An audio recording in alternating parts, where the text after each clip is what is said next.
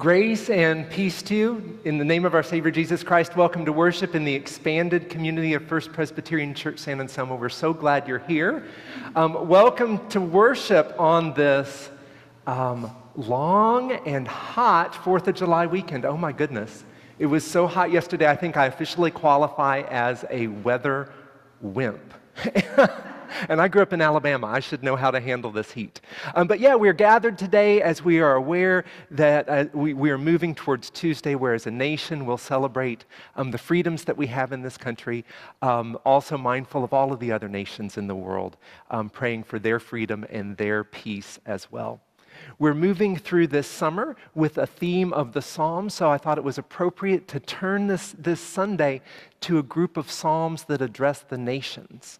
So usually, when we think of the Psalms, we think of the Psalms that speak to us personally, and we love those and we cherish those. We did a couple of those, Psalm 23, Psalm 121. But these are these odd ones that speak to kings and nations. So we'll play a little bit with that. This is new to me, the first time I've read the Psalms, so let's set out on this adventure together. But friends, as we gather here in this nation, in this moment, in this time, gathered together in the presence of God, worshiping God, who we come to know in Jesus Christ, let us all affirm, this is the day that God has made. Let us rejoice and be glad in it. Let's worship God. And I'm going to invite Lisa to come and lead us in our call to worship. Good morning, everyone. As we gather together, please join me in the call to worship. O God, who called all life into being, the earth, sea, and sky are yours. Your presence is all around us. Every atom is filled with your energy. Your spirit enlivens all who walk the earth. With her, we yearn for justice to be done, for creation to be freed from bondage, for the hungry to be fed, for the captives to be released, for your reign of peace to come on earth. Come, let us worship God, maker of the heavens and earth. Let's worship God, and to do that, as we begin, I invite us to rise in body or spirit as we sing together our opening hymn, From All That Dwell Below the Skies. It's hymn number 327.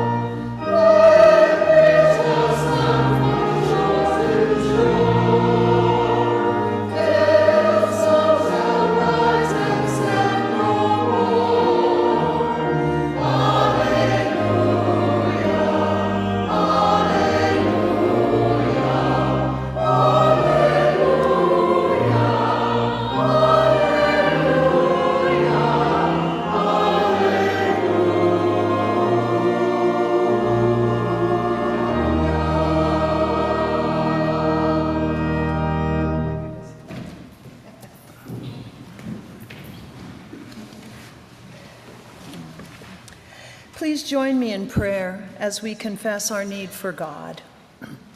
Sovereign God, in this world where goodness and evil continue to clash with each other, instill in us and in all your people discernment to see what is right, courage to do what is right, and love to live a life that blesses and heals the world.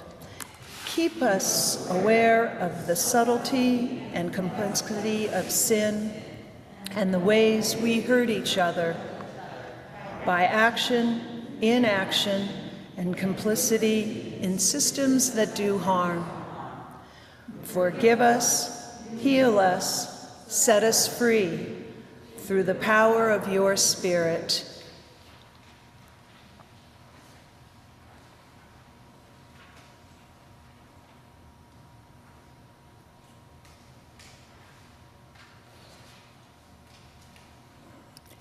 In Jesus' name we pray, amen. Please join me as we affirm and give thanks for God's abounding grace. Friends, it is for the freedom that Christ has set us free, freedom from all our brokenness, freedom from all that pushes us down or holds us back, freedom to work for the freedom of all people, everyone, everywhere, all the time. In the Spirit, alive in the body of Christ, we are forgiven, loved, and set free. Thanks be to God.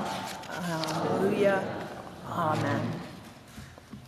Hallelujah, amen, and assuring ourselves of that grace. This is the part in our service where we exchange signs and words of peace with each other. So the first thing I'm going to do, we're going to try and see if we can do this a little differently, is I am going to spotlight our in-person congregation and the choir at the same time so that we all can wave to our friends online. Look at that. It worked. Well, I can see the first row. But anyway, we got more in there. We were a little bit more inclusive.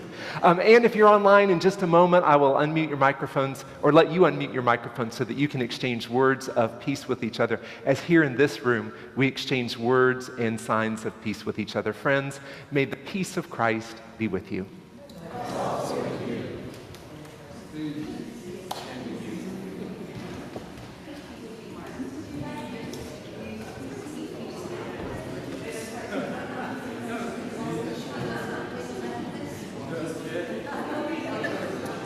Okay, you should be able to unmute yourselves. Good morning, everyone. Chris. Good morning. Good morning. Chris. Good morning, and peace be with you. Sita. Peace. Phyllis. Peace, Shlomo. Peace, John. And Mary Catherine. Good morning, everybody. Good morning. There, Joe. You're muted, Joe. Peace, Georgia.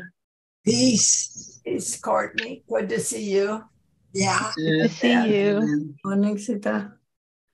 Morning. Peace to you, Janice and Benjamin. Lisa Levitt. Hi, Lisa. I made it. Your red sweater, Joe.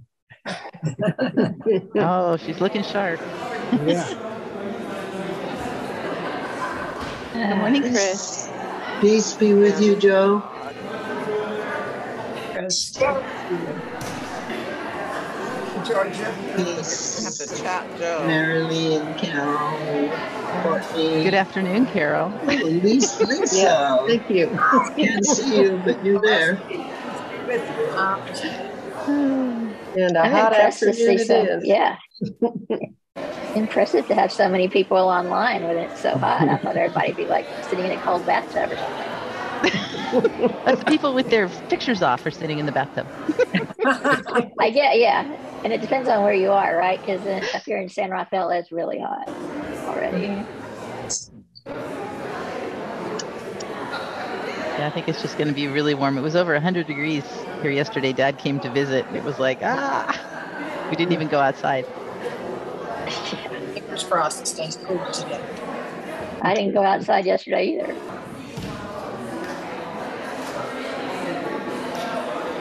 What wonderful sounds of peace as we settle back into our seats. This is the time that is especially for our children, so this time is for you. June, Everett, Anders, Cece, Paula, Andrew, Titus, Nora, Cecilia, Phoebe, Quentin, Hannah, Isaac, Frank, Gwen, Olivia, Charlotte, Elle, Ashley, Nate, Theo, Claire, Gavin, whether you are a child or a child at heart, whether you're in this room or whether you're worshiping with us at home, this time is for you. So come on up, come on up. Great, and for the folks online, did I get everything? Are you hearing me? Can I get a thumbs up from Mary Catherine? Great, thank you very much. Excellent, so this is, I understand, Andrew, Titus, and Nora with an H. Who do we have? We have Nora and Titus. Great to see you. Come on, sit down. Have a seat. Great, excellent. So, do you know what the holiday is that's coming up? I'm Scott, by the way. 4th of July, oh my gosh. What do we celebrate on the 4th of July? Fireworks. Absolutely, absolutely. We're going to celebrate fireworks. We're going to barbecue. We're going to have a good time. And we think about our country, our nation, and celebrate the freedoms that we have. So I've got a quiz for us. I've got some flags here. Can you pick out the flag of our country? Boom, yes, that's the flag of the United States. Excellent. You know, and just like we think about that flag and what it means to us, there are so many other countries out there, and I know that I am talking to folks who know about other countries that celebrate their life together too. So I brought some flags from countries I've been to, and I thought we would ask and see if people know what the country is. And it's not just you, we'll ask everybody, okay? So here's one. Does anybody know what this is from? Romania. Germany, I think. We'll have to ask Jeff. Jeff, is this from Germany? Yes, it's a thumbs up. It may not be the most current German flag, as you'll see in one of these other things. So this is one I love. I've been there several times. What is this? Close. It's not Italy. It is. You're right. If it was Italy, this would be red. Very good. I always get them confused. It looks red. Okay. Italy will qualify, and if it were orange, it would be Ireland. Great. The Republic of Ireland. Now this one, country, I checked technically, but it's part of another nation. Anybody know this? Scotland. You Presbyterians better know this one. And this one is a trick question. Anybody know what this is? Is it Wales? You're so close. I thought it was Wales. It's another Scottish flag. Yeah, this is an old Scottish flag. So, I've got a couple more on my computer, but Titus and Nora, where do you live right now? Where are you living? Oh, but don't you live in Morocco? Oh, you've lived in Morocco, right? So you've lived in Morocco and you're moving to a place that starts with a T, right? Where's that? Tunisia. So I wish I'd known that, because I would have gotten flags from Tunisia and Morocco. That's so exciting to have you here. And here's a couple other flags that I put on here because we have other people in our family who were born in these countries. So can anybody tell me? We'll go left to right. What's that one on the far left? Where's that from? Japan. And the middle one? United Kingdom, yes. And so we know that Miss Maureen, who's with us sometimes, that's where she's from. And she and Ralph, I think, are actually there in Northern Ireland, which is part of United Kingdom. And the one on the far right, where's that from? Argentina, exactly. So, you know, I got you covered, brother. Okay, so, you know, I thought I'd show you all of these flags because, you know, we're talking about our country in church. And just a reminder that God is the God of all the nations, not just ours, and that God loves people everywhere. God loves people in Germany, and Japan, and Argentina, and Tunisia, and Morocco. God loves us right here in the United States. So, yeah, so happy 4th of July, and happy, and you know, if you want to keep that flag, you can. Yeah, I bought it special for this. You all can take it home if you want to, or take it to Tunisia if you want to. Or you can leave it, these are relatives of Lindsay. You can leave it with Lindsay if you want to. So we do something called the pretzel prayer to close out. And so I'm going to ask Miss Joan to help me with this, and you can join in. And y'all have to help me remember the words, because I'm used to just playing along with this. So let's stand up, and it goes like this.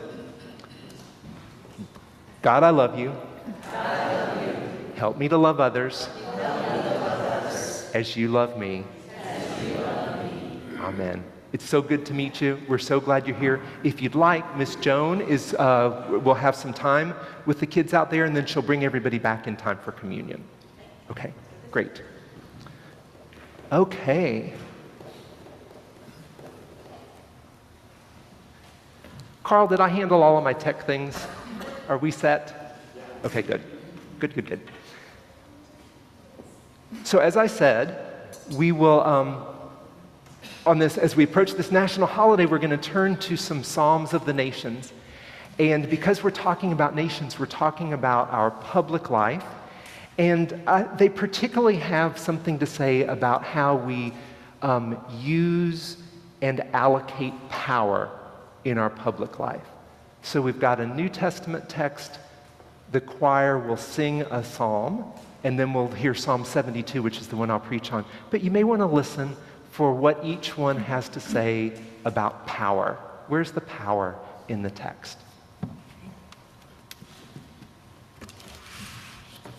Our first scripture reading this morning is Philippians chapter 2, verses 1 through 11.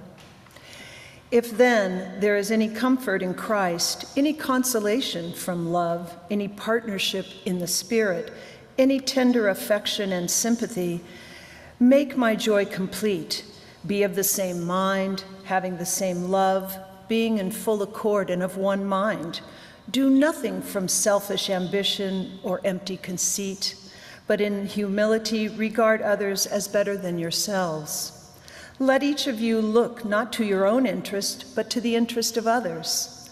Let the same mind be in you that was Christ Jesus, who, though he existed in the form of God, did not regard equality with God as something to be grasped, but emptied himself, taking the form of a slave, assuming human likeness. And being found in appearance as a human, he humbled himself and became obedient to the point of death, even death on the cross. Therefore God exalted him even more highly and gave him the name that is above every other name, so that the name given to Jesus every knee should bend in heaven and on earth and under the earth, and every tongue should confess that Jesus Christ is Lord, to the glory of God our parent.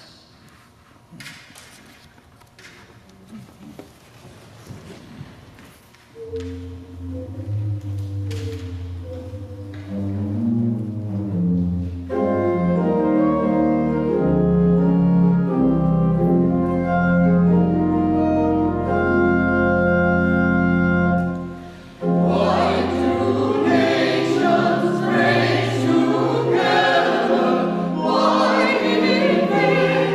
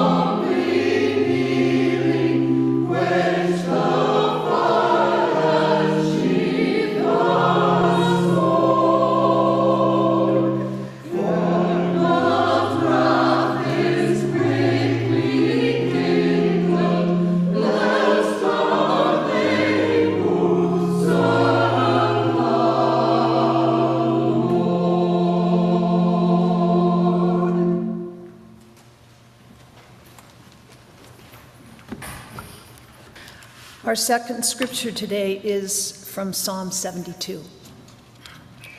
Give the king your justice, O God, and your righteousness to a king's son. May he judge your people with righteousness and your poor with justice. May the mountains yield prosperity for the people and the hills in righteousness. May he defend the cause of the poor of the people, give deliverance to the needy, and crush the oppressor. May he live while the sun endures and as long as the moon throughout all generations. May he be like rain that falls on mown grass, like showers that water the earth. In his days may righteousness flourish and peace abound until the moon is no more. May he have dominion from sea to sea and from the river to the ends of the earth. May all kings fall down before him and all nations render service. For he delivers the needy when they call, the poor and those who have no helper. He has pity on the weak and the needy, and saves the lives of the needy, and saves from oppression and violence. He redeems their life, and precious is their blood in his sight. May his name endure forever, his fame continue as long as the sun. May all nations be blessed in him. May they pronounce him happy. Blessed be God, the God of Israel, who alone does wondrous things. Blessed be God's glorious name forever. May God's glory fill the whole earth. Amen and amen. We celebrate the written word of Scripture. Thanks be to God. We celebrate the living word, Christ among us. Thanks be to God. Please pray with me. God of all nations, God made known to us in Jesus Christ, God present with us now. Open our hearts as we encounter your word, that we might come to life for you. Amen. So we are going to keep going with our quiz theme. And today's sermon starts with a quiz, just one question. It's going to be one true-false question. I'll read the statement, I'll give you just a few moments, and I'll read it again, and then I will ask you for the answer. You can do this. Are you ready? Here it is. True or false? God thinks that kings are a great idea. Think about it. Think about it. God thinks that kings are a great idea. True or false? False. Correct. False, false, false. God does not in any way, shape, or form think that kings are great or even a good idea. Do you remember? I think we've looked at this story twice since I've been here. It's an odd one to have as a favorite, but it is. After the people have settled in the land, the people tell the prophet Samuel, go and ask God for a king. We want a king. And God says, no way. Are you kidding? That's a horrible idea. Think about what kings do. A king will take your sons and daughters, your children, and press them into hard labor. He'll send your sons off to war. A king will take your grain and your livestock. You don't need a king, you just need me, God, you and me, the way the world should be. And the people say, thanks, but no thanks. Give us a king. Give us a king so that we can be like all of the other nations. And God says, okay, Samuel, the prophet, give them what they ask for.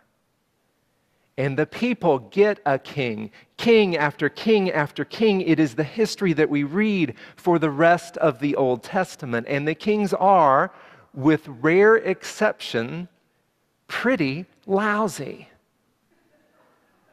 There's David and Solomon, who are at times are lifted up because at least they governed over an undivided nation. And so sometimes the people look back at the glory days, their glory days, but you know, the Bible has plenty to say about their flaws. and there's Josiah, and maybe Hezekiah, who try to do better. But other than that, the kings do exactly what God says they would. They do what kings do.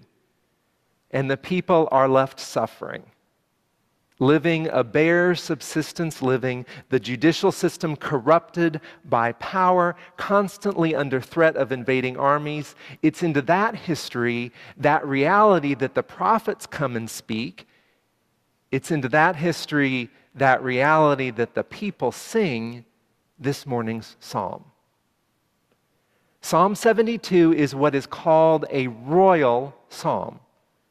We've talked about how the Psalms speak to the whole of life. Well, this group of Psalms speaks into our public life. How the people, the nation, orders its economic, judicial, political systems, how it allocates its resources, who thrives, who hungers, who survives, who perishes, who has the power, and how do they use it. These Psalms speak to and about sovereignty and power. Now, because in their world the king has sovereignty, these psalms are addressed to the king. They seek the king's well-being in the hope that he will structure a world that supports and protects the well-being of the people. May the king live while the sun endures. May he be like rain that falls on the mown grass. In his days, may righteousness flourish and peace abound. Now, they may feel strange to us. These psalms sung to a king. We don't hear these royal psalms often in church, but think of it this way. These psalms sing about sovereignty and power and how they are used. So in a monarchy, you sing to and about the king because the king is the one who has the sovereignty and the power. In a democracy, we say that sovereignty lies in the people. We the people. A government of the people, by the people, for the people. So if we were to sing these psalms to the sovereign in our world, in our nation, in our democracy, we would sing them to and about us, we the people. These royal psalms sing into the national life of a people, first sung long ago to and about a king. We don't hear them often, but maybe it makes sense to listen to this psalm for a nation on a weekend when we observe our national holiday, to listen to them from the ancient world of kings into this present moment, into this democratic nation, this republic.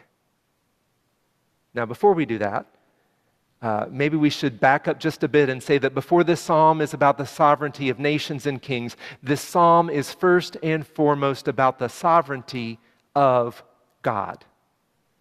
Before they say anything to or about the king, these royal psalms stand confident that God is sovereign all the time, everywhere. Psalm 72 begins, God, give your judgments to the king, your righteousness to the king's son. And it ends, God alone does wondrous things. Standing there, this psalm sings to the king and the people, the world God wants. May justice flourish and peace abound for this nation and for all nations. We think that this Psalm 72 may have actually been a coronation psalm. So you can imagine it as a song sung to the king as the king became king. It's both a prayer and a charge, instructions. It not only prays a blessing for the king, but it also charges the king with how to be king. It sets God's standard for the king. And the standard really couldn't be more clear. The standard focuses on two things, two ways that kings or any sovereign might exercise power. There are right, just judgments. A judicial system that hears the complaints of the people and decides fairly and justly. And then righteousness. The right structuring of the systems the people inhabit so that everyone can thrive. The structuring of the world for justice. And the standard For all that, the one that this psalm articulates then rolls out like this. May the king govern your people with righteousness and your poor with justice. May he defend the cause of the poor of the people. May he deliver the needy and end all oppression. May the king deliver the needy when they call. May he rescue the poor and those who have no helper. May he have compassion on the weak and the needy. May he save the lives of the needy. May he redeem the lives of the vulnerable from all oppression and violence again and again. And then that beautiful line, after all that sung on behalf of the poor and the vulnerable and the marginalized, the psalm sings this to the king: may their blood be precious in your sight. May their lives be precious in your sight. May the lives and well-being of the poor, the vulnerable, and the marginalized be at the heart of everything you do, O King. One writer puts it like this: in this psalm, the only stated responsibility of the king is to establish justice for the oppressed and to rescue the poor and the needy.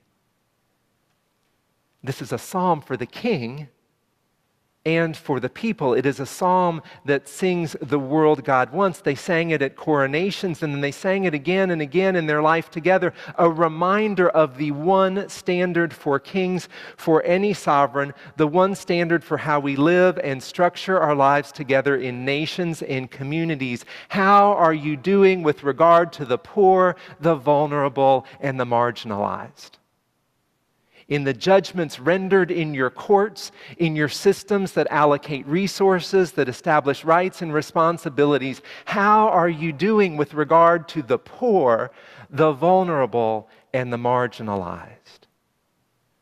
It is the standard for kings and for everyone entrusted with power in our public life, entrusted with power for the public good, for the well-being of all people.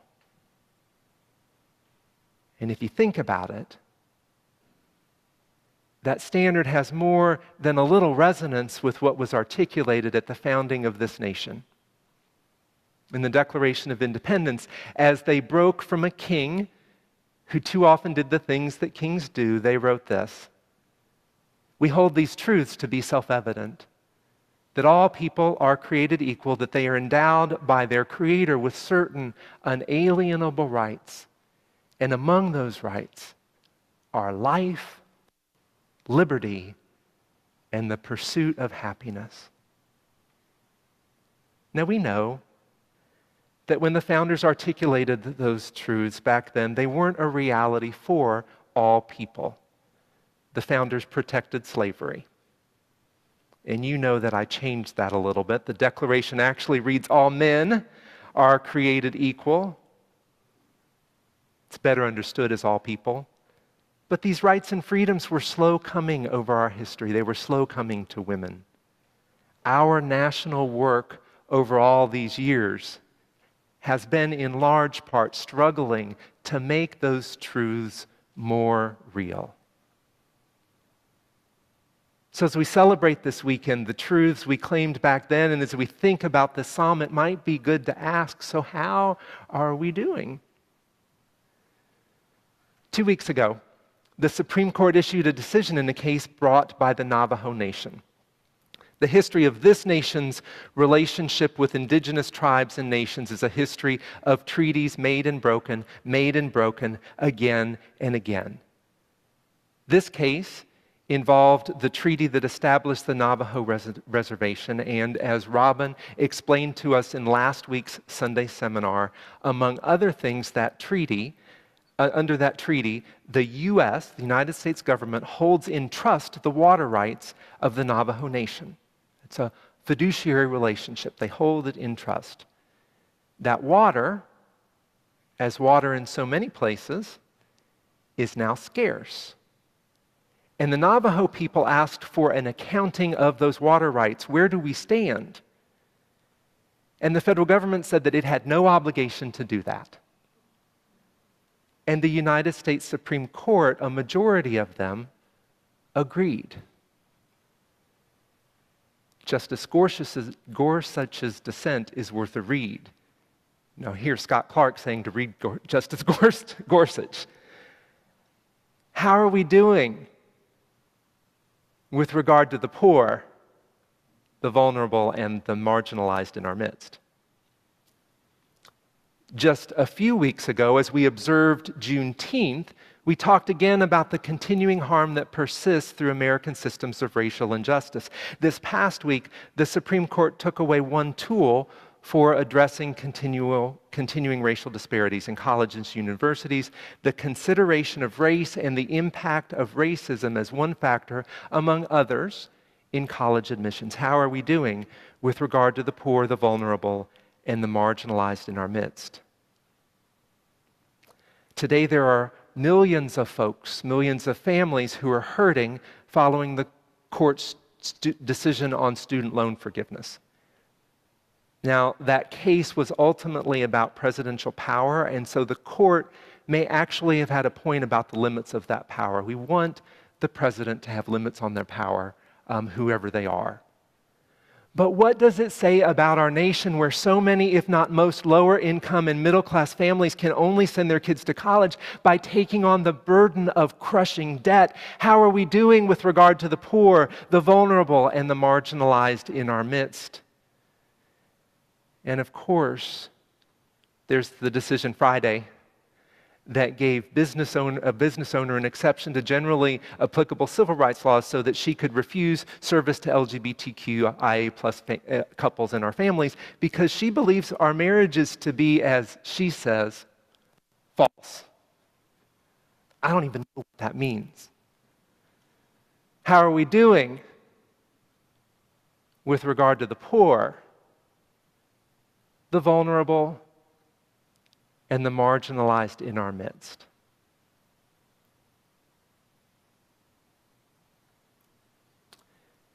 The people sang this psalm for the nations at the coronation of the king. And they kept on singing it long after the kings were gone. Long after the king's regimes had collapsed and the next empire had rolled in with its power over, they kept singing this psalm, persisting in the hope for the world God wants, a world that comes alongside the poor, the vulnerable, and the marginalized, a world where righteousness might flourish and peace abound, a world where everyone thrives. We receive this psalm from them and hear it today in our world. We hear it in a faith tradition that sees Jesus as sovereign, not through power over, but as the Philippian scripture said, by coming alongside humanity, by entering into humanity fully and completely, and particularly coming alongside the poor, the vulnerable, and the marginalized. And we hear this psalm today, we hear it in our world, in the systems and structures that we inhabit and that we shape, this government of the people, by the people, and for the people. And so, as people of faith, living in this nation, as we hear this psalm for all the nations, we could, with just a subtle shift of pronoun, make its prayer and its charge our own. O God, in our life together, may we defend the poor. May we deliver the needy and end all oppression.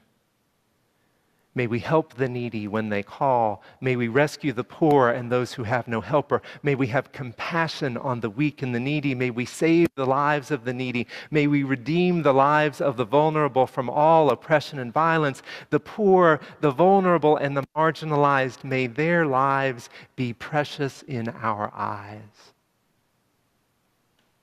We hold these truths to be self-evident, that all people are created equal, that they are endowed by their Creator with certain unalienable rights, and that those rights include the right to life and to liberty and to the pursuit of happiness. May we find the work that is ours to do to make these truths more true every day in the life we live and the world we shape together.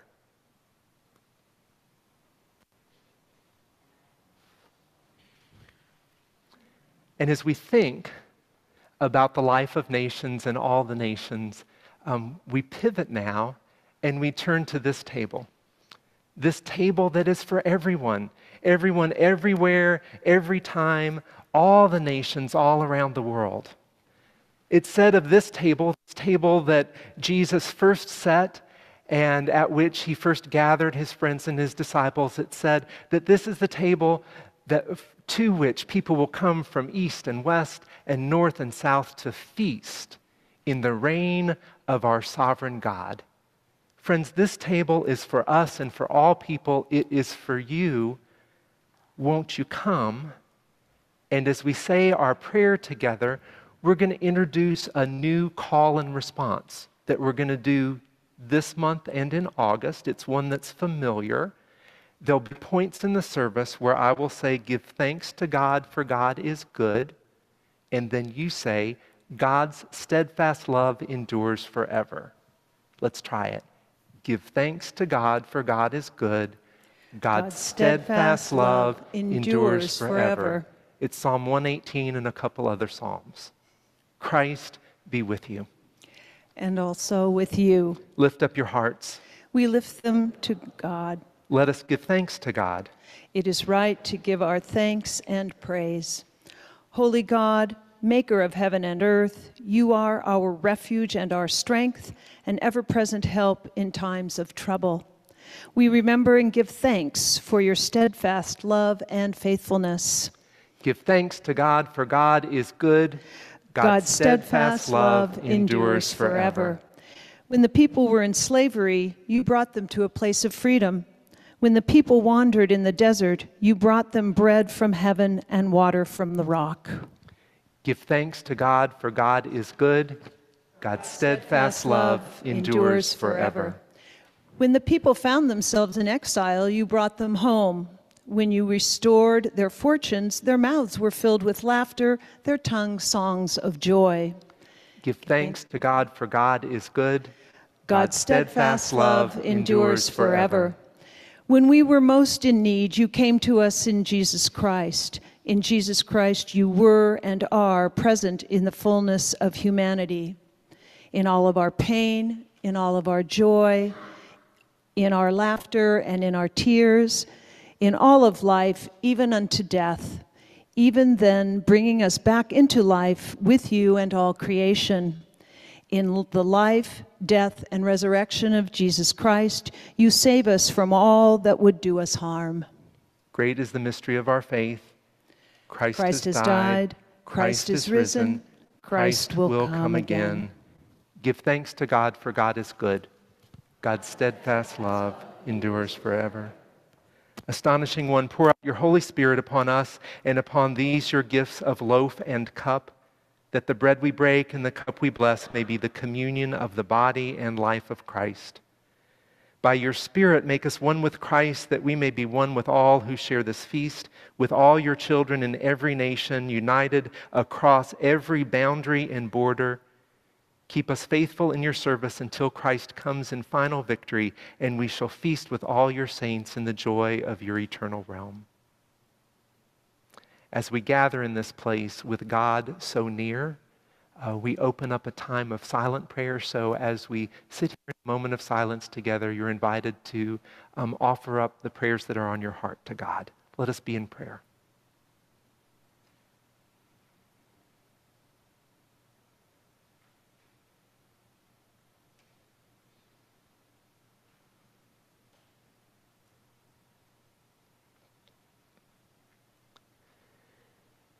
United across the generations with all believers in every time and place, we lift our voices with their voices, praying as Jesus taught his friends to pray, saying, Our Father, Mother, who art in heaven, hallowed be thy name.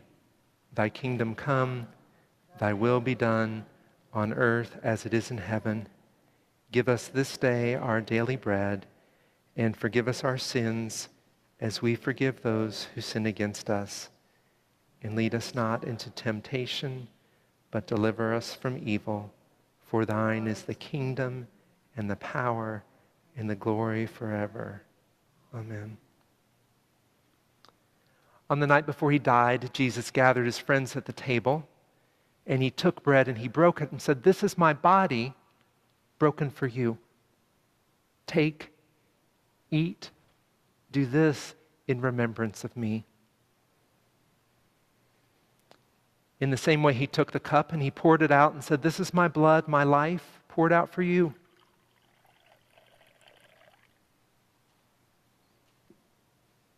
Drink, all of you. For friends, as often as we do break this bread and drink this cup, we do show forth the saving death of Jesus until Christ comes again. These are the gifts of God for the people of God." And Scripture says that as they left that table, they sang a psalm and went out into the night. Maybe the psalm included these words: "Give thanks to God, for God is good. God's steadfast love endures forever." Now, friends, if you're in this space, in just a moment we'll have a couple of stations that you can come up and get communion, and you can remember that the way that we're doing this now is you can come up and get the bread and take the bread, and then you'll get the cup and drink the cup, and you can leave the cup there. I'm going to ask the servers to come forward.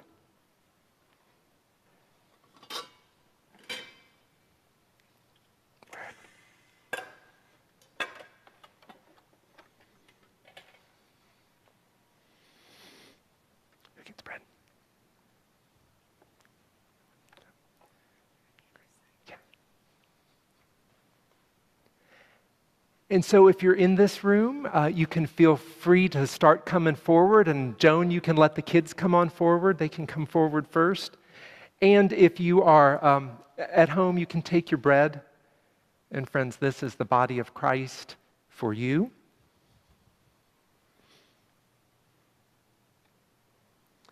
This is the cup of salvation for you. Thanks be to God.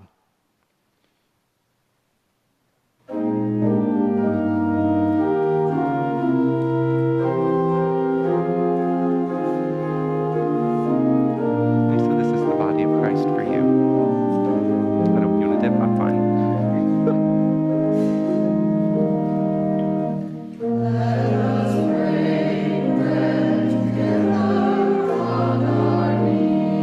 On our knees,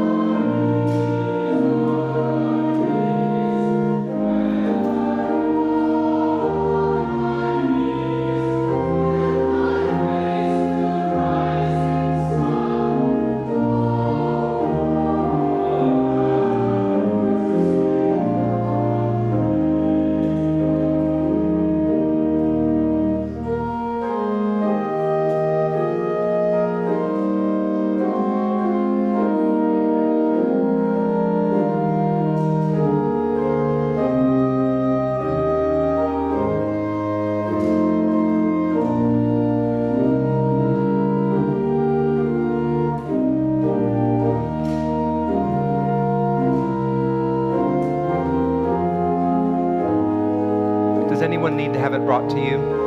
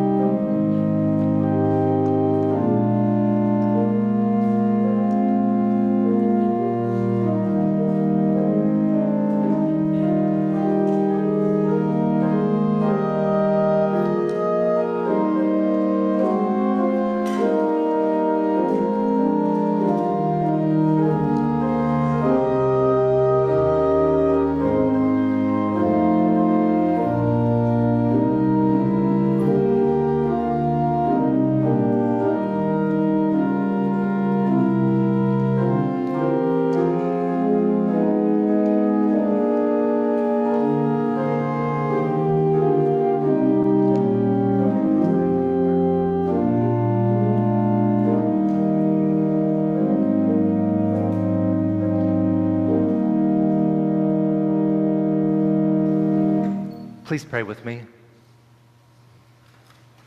Loving God, thank you for the gift of communion and union in you. Across distance and time, from every nation and every time, we are gathered together in you, one body, the body of Christ, to bless and serve the world you love. Amen. Amen. Well, again, welcome. We are so glad you're here. A special welcome to those who are visiting with us for the first time or one of your first times. We hope that as you experience this community, you'll experience a community of diverse spirituality so that you know that wherever you are on your spiritual journey, wherever you are, there is a place for you here. This is just the start of our week on Sunday, the first moment that we get to be together in worship. We have a number of other opportunities to come together in worship. Immediately after church, there'll be time online where you can talk with each other, and we have coffee over in Duncan Hall, so you're welcome to come and join us there. And then over the course of the week, we have opportunities to be together in prayer. And so I'll ask John to go ahead and put those up. You may remember that during this summer of the Psalms, one of the new practices or opportunities that we're introducing is Tuesdays at 7 a.m. You can join us for morning prayer. It's a quiet time. It's a brief time for prayer, 20 to 30 minutes, but just a time to join in the rhythm of folks across the centuries and around the world who pray the Psalms at regular moments of the day. So you can join us on Tuesday at 7 a.m. And it's actually on, if you're online, it's on our regular worship Zoom link. So you can just go to the homepage, click that, because I know at 7 o'clock you don't want to have to find things and make too many decisions. You can join us at 7 for morning prayer. We have our regular opportunities. Wednesdays we have our transition support group. On Thursdays we have centering prayer in the Memorial Garden at 9:30, and then in the afternoon online I host a time of prayer and connection. And then our exercise group meets Mondays and Thursdays.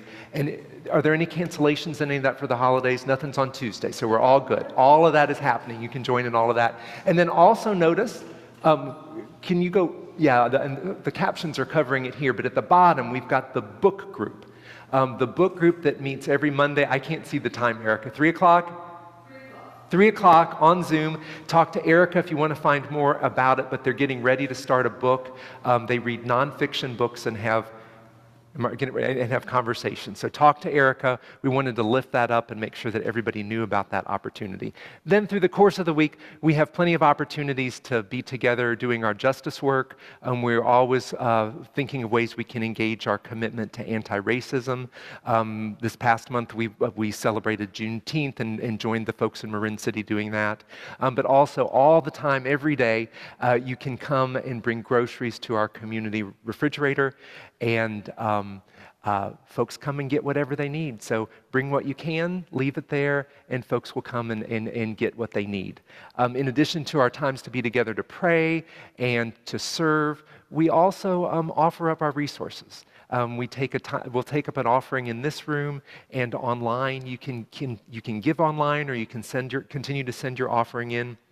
But we do this as a spiritual practice, kind of pooling our resources, knowing that we can do more together than we can ever do alone, and giving God back just a little bit of what's been entrusted to our care. It's the first Sunday of the month, so on the first Sunday we always lift up one of our particular offerings, the deacon's offering. So if you want to designate some of your offering to the Deacons Fund, what that does is it's a fund that is available when particular needs arise in the congregation. When somebody has a setback or something they didn't expect, that person, you, can come to the deacons and ask for help. That's what it's there for. We hope you will. You would just have to let Lisa or Mary Waitchen or Joni Jacobson or me know. We would treat it confidentially, but this is the opportunity to put some resources into that so it's there when people need.